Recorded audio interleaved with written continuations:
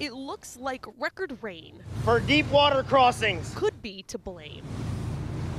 But the water that flooded Fort Worth Thursday came from underground. When a 30-inch water main broke, it shut off water at least 2 businesses. Got us a little water main break here, including Cook's Child Study Center, where water seeped into classrooms and sent students home.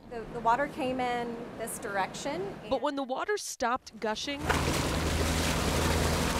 that's when the city's job really got going. It's 1937 cast iron. Mary Gugliuzzo works for Fort Worth's water utility. And water is powerful, and especially when it's coming out of a main break on a large size line. Mary told me heat was the indirect cause of the break because people are using more water. And that can put more pressure on the pipes. And also because heat dries out the ground, which can cause it to shift.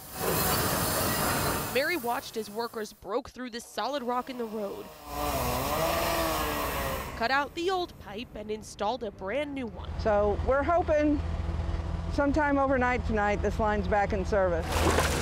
The cracks in the streets and the sidewalks, though, those will take much more time. And with temps so hot, will this happen again? It could, Mary said. What can we do? Pray for some rain.